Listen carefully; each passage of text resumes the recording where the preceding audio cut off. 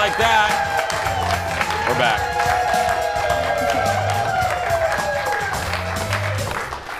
Welcome back to the show. The late night shows, still in the dark. Still dark. Not in the dark. They're still dark because of the writer's strike.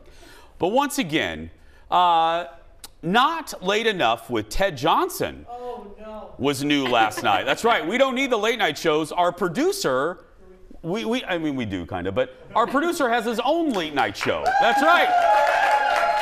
And that is our late night rewind.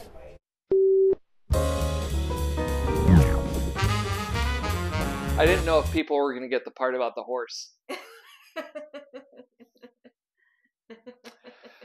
Trouble is brewing when it comes to our nation's debt. If lawmakers don't reach a deal to raise the debt ceiling, the U.S. Treasury says we will go into default. And you know what that means. Clearance sale at City Hall. I want to get one of those keys to the city. Those little things, and just take that around and be like, I got the key to the city. National test scores among 8th graders have dropped in nearly every academic area. And when I read a stat like that, I can only think of one thing. Job security!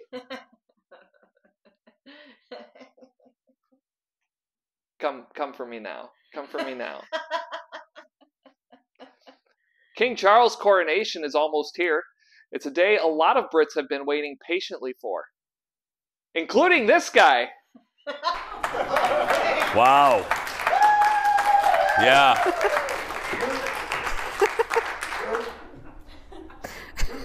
If you're still watching, that's our buddy Ted.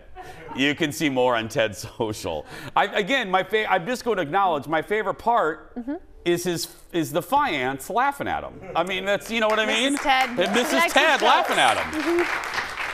I want to keep doing this just to hear her laugh at him. Yeah.